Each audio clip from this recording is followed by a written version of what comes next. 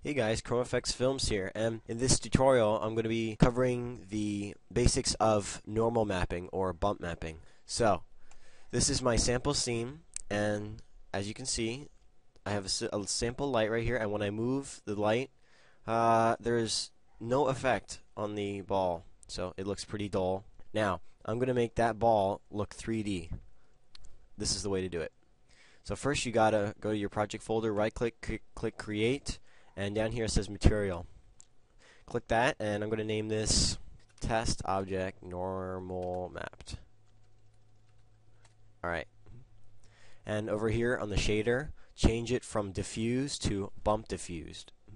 Now, currently I have this texture on the object. It's called Chrome 2, so actually Chrome.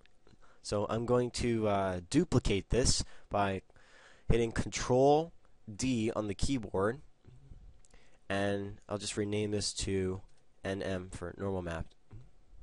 So I'm going to go back to the material, and over here you have these two empty slots. Drag the first texture onto the first section, and before you drag the second one, click it, and over here it says texture type. Change it from texture to normal map.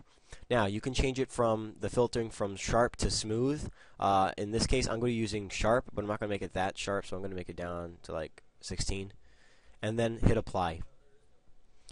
Alright, go back to the material, drag the second texture onto the normal map section, and then drag the material onto the object, and voila.